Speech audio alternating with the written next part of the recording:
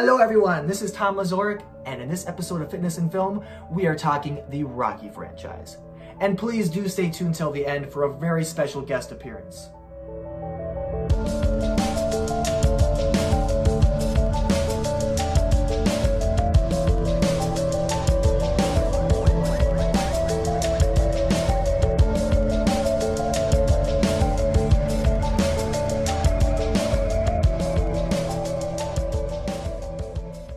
Rocky showed us that the underdog was real.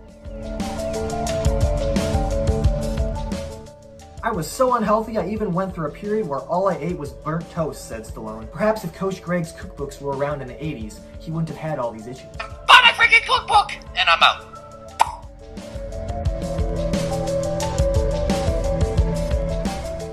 And if you do happen to need fitness motivation, just pop in a Rocky movie. And I see life as a series of boxing metaphors because, again, I've spent literally it's a huge part of your life, yeah. Over three-quarters of my life. Over 3/4 of my life, I've spent boxing.